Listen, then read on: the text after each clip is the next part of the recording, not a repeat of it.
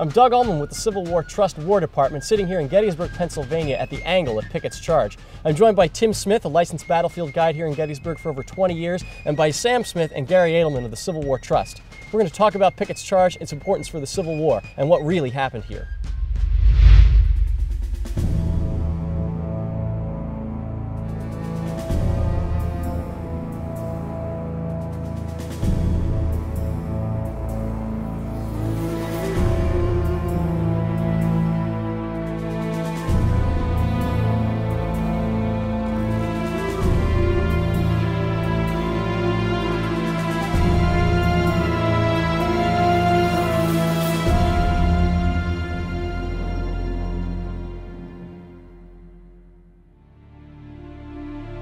At 1 p.m., Lee bombards the Union defenses, hoping to soften them up. Meade responds, and together, they create the largest artillery barrage in the Western Hemisphere. Ultimately, Lee's bombardment fails. Nevertheless, Pickett's attack commences at 3 p.m. 12,000 men emerge from Seminary Ridge. They must cross 1 mile of open ground.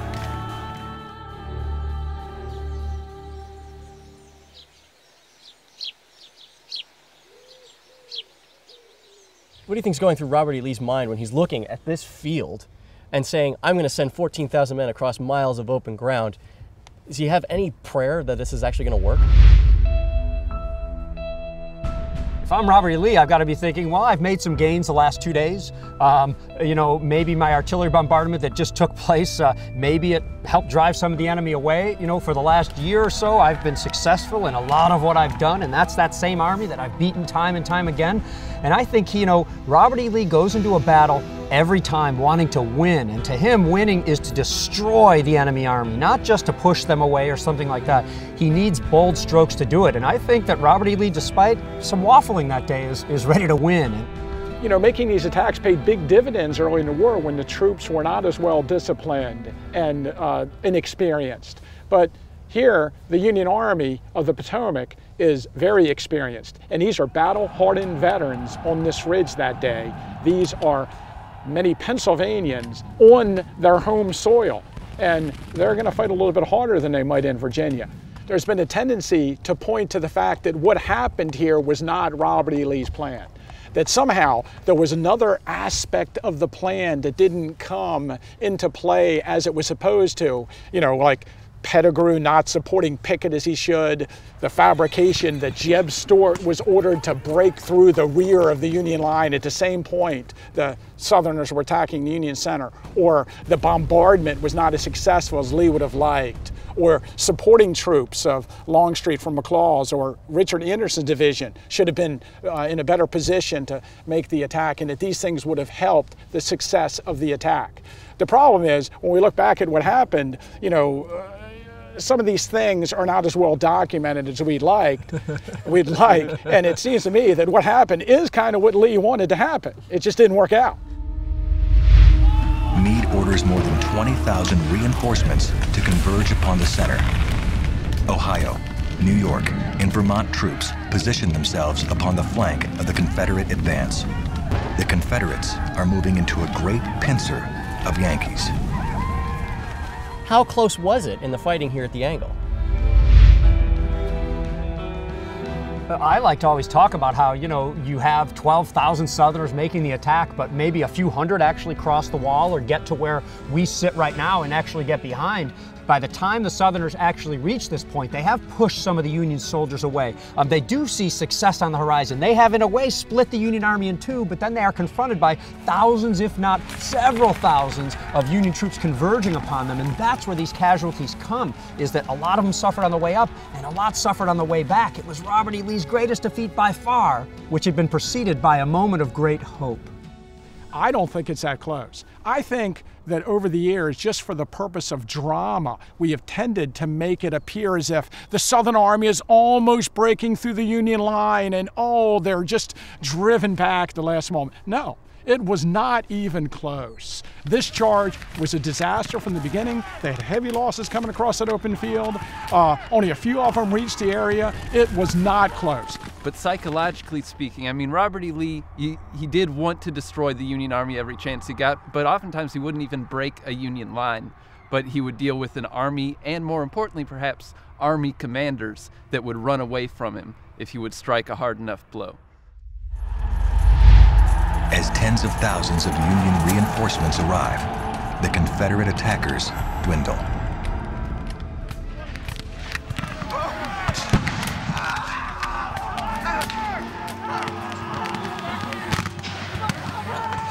Those who cross the stone wall are either killed or captured. Scarcely half of the men who made the attack return to Seminary Ridge. When you look at the Battle of Gettysburg, we are constantly talking about why it is that the South lost the battle, and we don't dwell on the fact that the Northern Army did a very good job, that General Meade created a very good defensive position, and General Meade had reinforcements in position to be sent into the Union Center, and he did that. He did a really good job. Yet we still think of Meade as this sort of curmudgeonly small figure in the shadow of Grant. Why isn't Gettysburg sort of vault him into the pantheon of Union generals? Because he didn't write a book about himself. That's a good point. The impression, whether it's real or not, the impression about his pursuit after Gettysburg, Lee's so-called escape into Virginia, which I just don't buy. Nobody could really beat Robert E. Lee handily before, and suddenly, you know, somebody beats him, and because you don't bag the Confederate Army, 50,000 men under Robert E. Lee, you don't bag the Confederate Army very easily. It was hard when they were starving in 20,000, and they were outnumbered 6-1 at the end. So I think it's an unfair characterization, but I'll also go on record saying that Meade was fortunate to have Grant as the overall commander later. Meade did not put the pieces together the way that U.S. Grant could, and I thought Meade was in the perfect position throughout the rest of the war, and so was Grant. It's a huge percentage of people I take on the tour that believe that Meade was fired after the battle. And I'm sure that impression today is given people because of the popularity of the PBS series, the Ken Burns series, kind of, you know, makes it appear as if Meade doesn't play a role in the war after the Battle of Gettysburg. But he does command the Army of the Potomac for the rest of the war. He is the first man to ever decisively defeat Robert E. Lee in combat. Now, obviously, people also on tours have a tendency, if they've heard about Meade, to overemphasize the fact that he was unable to force Lee to surrender after the battle. And I usually try to make 2 points when people bring this up. And one of them is the fact that General Meade had just lost more men than any other American army had ever lost in any battle in any war in American history. And he won. And the second point is that Robert E. Lee doesn't want to surrender. How can you force Lee to surrender? How long did it take after Grant was put in command for Lee to surrender? How come Grant didn't force, you know, Lee to surrender the first day he took command, or the second, or the first year? But let's bring it back. But let's bring it back here. Talking about turning points, you know, the very next day, July 4th, '63, is the day that U.S. Grant captures Vicksburg. You know, we tend to now think of that as far more important, and yet Gettysburg lives on as this iconic moment, this turning point in the Civil War. You know, what's going on here? Well, I would by no means say that people think that Vicksburg is more important than Gettysburg. I still think the popular, among Americans, they would say Gettysburg is the turning point of the Civil War. But among historians, and historians are, I think, still divided on it, you know, and I never call Gettysburg the turning point of the Civil War. I'm not one who says it's unimportant like some historians. I think it's very important, especially for what it prevented rather than how it changed the existing thing. I think historians that fight the other way tend to leave that out, but I don't even think it's a close fight, close analysis in terms of comparing Gettysburg to Vicksburg. I don't think Gettysburg can claim to result in the loss of tens of, if not hundreds of thousands of square miles of territory for the Confederacy. Gettysburg could not have disrupted the Confederate effort the way that Vicksburg did. Vicksburg suddenly lost most of their access to salt and beef and all these key supplies. It cut the Confederacy in two very viably. I don't even see them in the same ballpark in terms of importance. But I still call Gettysburg a very solid turning point in what it prevented, in what Gettysburg could have been had not the Union Army and George Gordon Meade acted the way they did. And also on July 4th, 1863, you've got Braxton Bragg evacuating Middle Tennessee opening Oh, up. here we go again. Yeah, Sam with his unknown battles. But I would say that maybe even evacuating Middle Tennessee is more important than Vicksburg in actually affecting the direction of the war effort. I mean, Mississippi was always going to be lost to the Confederacy. It was too far away. They can't throw their lines out that far. I think the Confederacy still has a fighting shot without Vicksburg, more so than they have a fighting shot without Chattanooga. Interesting. I disagree, but very interesting. So there you have it, a half-baked idea from Robert E. Lee, followed up by some hard fighting from John Gibbon's Union Division. That sums up the turning point of the Civil War for me, gentlemen. What do you think? Perfect. Oh, no. Sam disagrees. But whether you agree with this or not, guys, I want to thank you for being here today, and I thank you all for watching.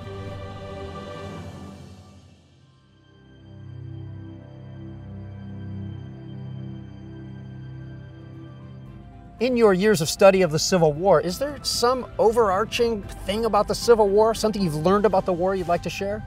I think it's maybe not about the war, but just in general that the more I read, the more I learn. You understand that it's about personalities. People shape events, and people's relationship shape events. You know, if there's no Grant-Sherman friendship, there is no victory at Vicksburg or the Atlanta campaign. Basically, the whole last half of the war hangs on that relationship. And similarly, in the early part of the war with Lee and Jackson, those relationships are what build the success or failure of any endeavor, and that's true in the Civil War, and it's true in elsewhere in life. Thank you, Doug. Thank you.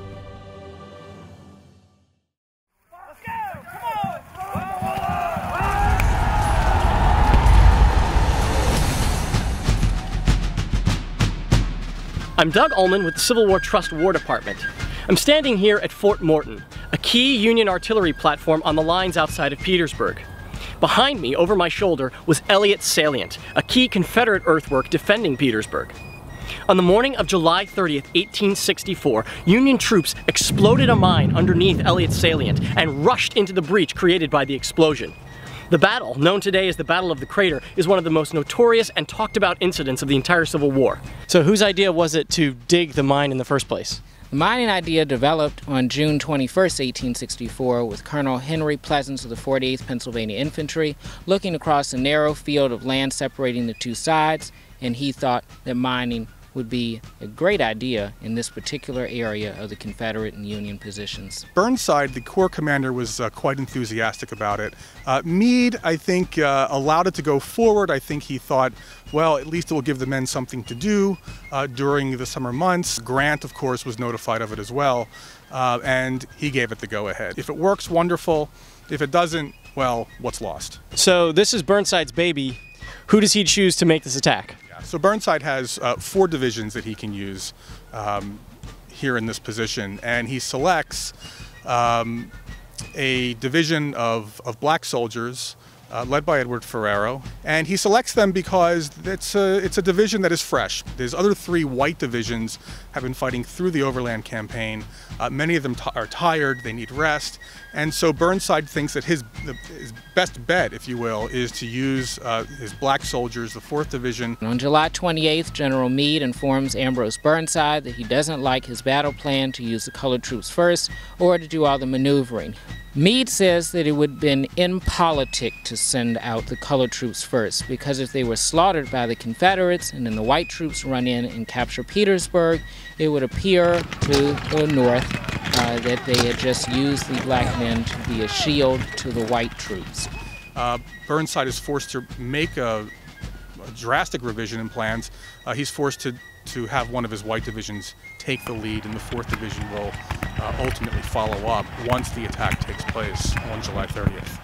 So the mine explodes and the troops rush in, then what happens? In the aftermath of the explosion and the initial troops deploying, many of them will be caught in the crater. As more Union troops get on the field, however, the Union troops by default get pushed outside of the crater, trying to push forward against the Confederate line. The intense artillery fire as well as small arms fire will prevent Burnside's white divisions from making a lot of progress by 8 in the morning. So one of the things you hear about with the Battle of the Crater is this idea of no quarter being given. Where did that idea come from, and how did it play out here at the Crater?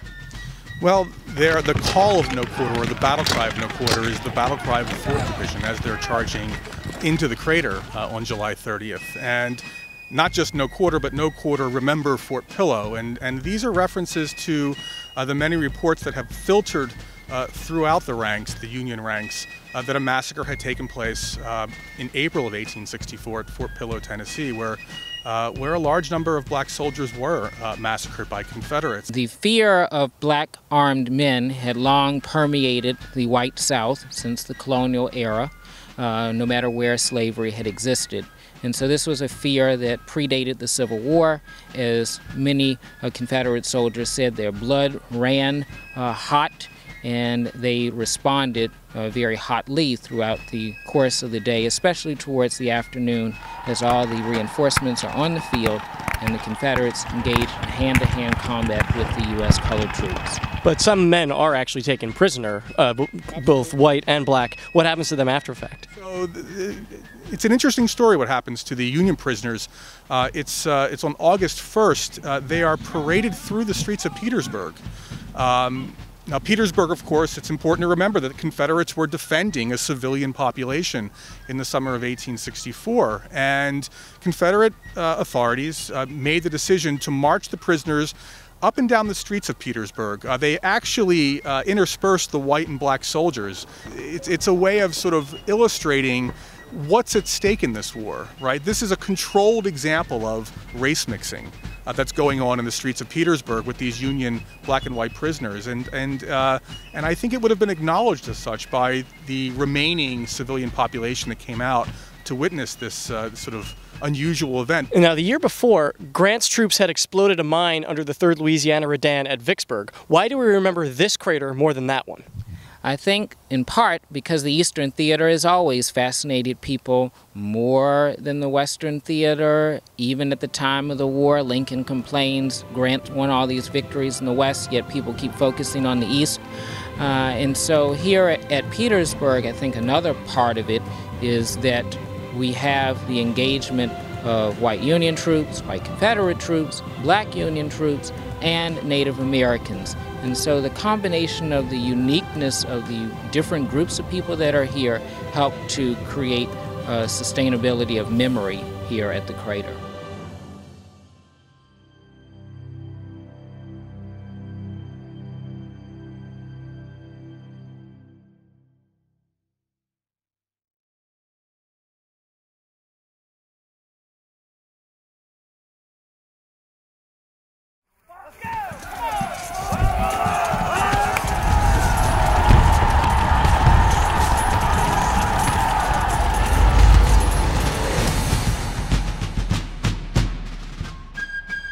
The Battle of Bull Run began on Matthews Hill, over my right shoulder, where an understrength Confederate brigade guarded the Army's left flank.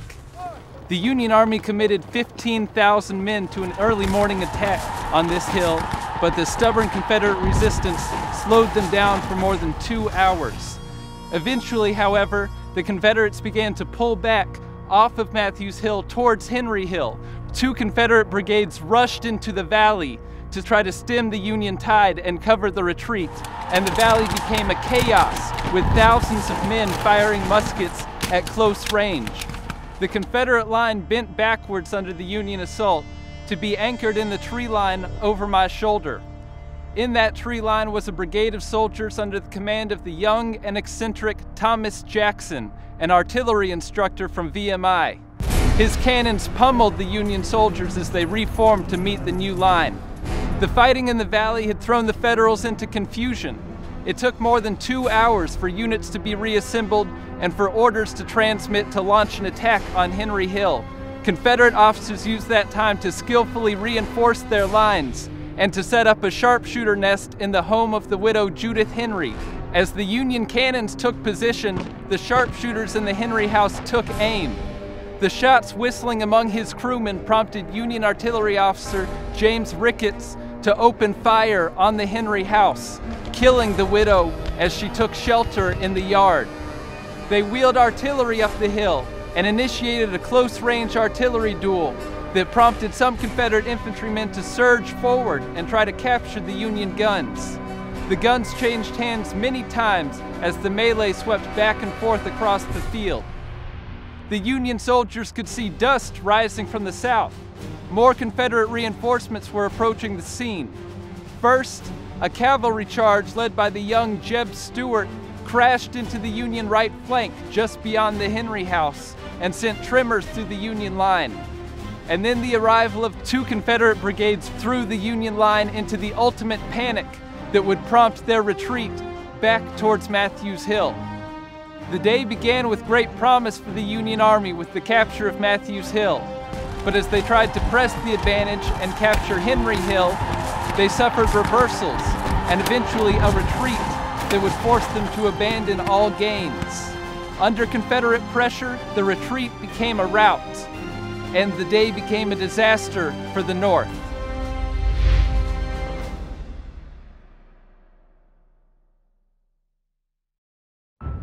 I'm Doug Ullman with the Civil War Trust. I'm sitting here on Henry Hill at Manassas National Battlefield Park. I'm joined by Jim Burgess, museum specialist at Manassas National Battlefield Park, and also by Gary Adelman and Sam Smith of the Civil War Trust staff. Guys, thanks for being here today. Thanks. My pleasure. There's a lot of confusion that surrounds this battle, so why does McDowell's force fail to really achieve its objectives? Well, McDowell's force does have a few big successes. The arrival of Tyler's division to pinch off Matthews Hill probably being the main one. They also have failures such as, Keyes not being able to get his attack off even though he's sitting right behind the Confederate lines here. These people are very confused and the battle is much larger than any of them anticipated. Another thing I'd like to point out is, many of the regimental officers, at the lower echelon levels, the lieutenants, the captains, even the colonels, many were just politicians in uniform who could barely march their men in a straight line on the parade ground, let alone on the battlefield under fire. The regimental commanders were not up to the task.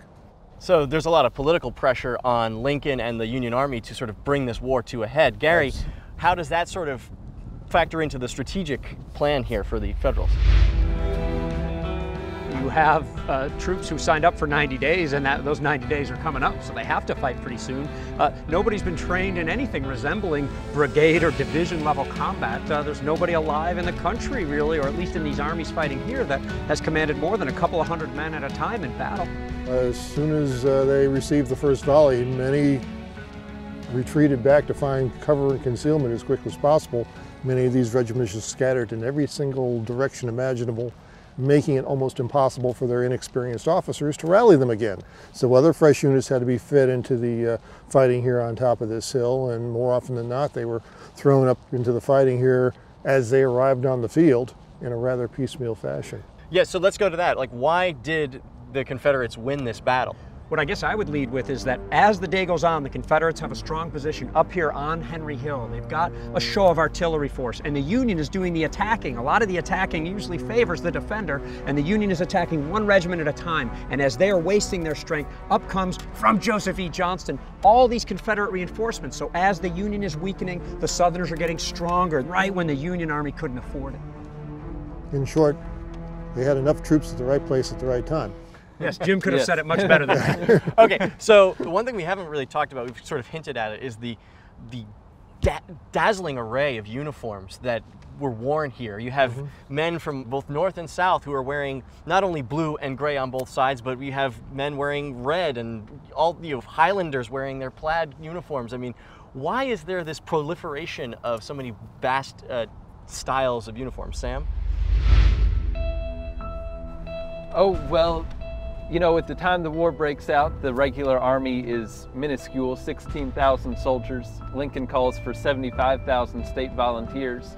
But there's no army structure in place to take all these people in, to adequately supply them with food or with uniforms or with weaponry. You also see a dazzling array of different small arms being used on this field. They very quickly realize, based on events that happen here, that they need to work out the uniform situation if they want to know who's coming towards them. They're going to have the same troubles out west at Wilson's Creek, as a matter of fact. We can't have any conversation that doesn't bring us out west, can we? No Western theater today, says Doug.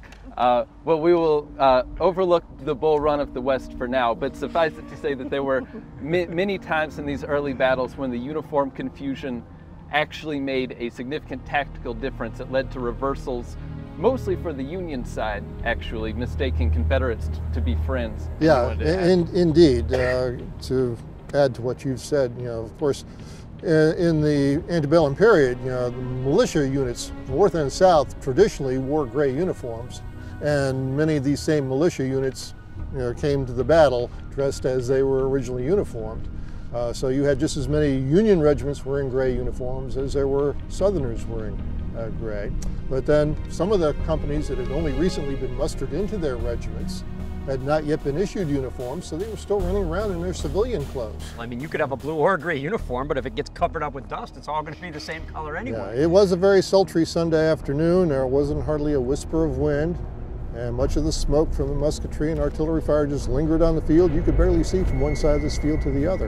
And there were times you couldn't even see 100 yards in front of you, owing to this very dense white sulfurous smoke. Well, we now know a lot about this battlefield. Jim, how long have you been working here at Manassas? 33 years. So you've been studying this battle for 33 years. And I still don't know it. And you still, but do you think now, knowing all that you know, that you could have won that battle if you were Irwin McDowell? No one had commanded an army this large before. The logistics were mind-boggling, and under the circumstances, I don't think I could have won on the Union side either. So do you think, Sam, having worked with Gary, do you think that Gary could have won this battle if he were Irwin McDowell?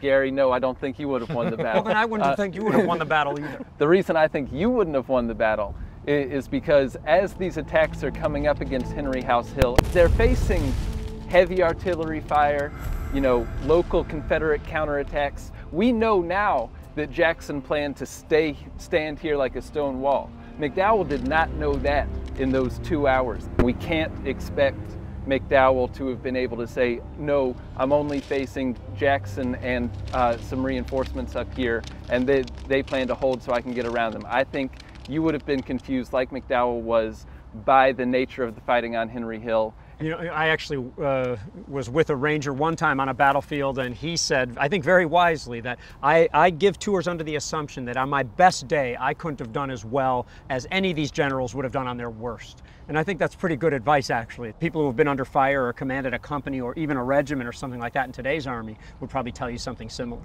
So the Union forces just completely confused, demoralized, and running as fast as they can back for Washington, right? Why couldn't the rebels have captured Washington City on July 21st? It's difficult for us to envision the carnage on this field after the battle, and it had a shocking effect upon the participants. General Jackson volunteered to lead the pursuit into Washington if he could get 600 fresh troops. But of course, it wasn't part of Southern strategy at this point in time to be on the offensive and capture Washington. At this point in time, the South only wanted to go their separate way and fight a defensive war. They really did not have the resources to wage an offensive campaign. I would also push against the idea, too, that the Union retreat was an all-out pell-mell retreat, that is, until they reached Cub Run later. I mean, the Union was making stands in Centerville where they have even more troops and some fortifications and things like that. So, it wasn't a complete rout, and many units left the field in good order, probably more said they did than there actually were. But in any case, the U.S. regulars under Sykes certainly covered the retreat pretty well. Of course, Stuart's pursuit of the Union Army towards Sudley Church ended more or less at Sudley Church after he had rounded up so many prisoners. He just did not have enough men to carry on his pursuit. Sam, can you just sum up this battle in 30 seconds? Go.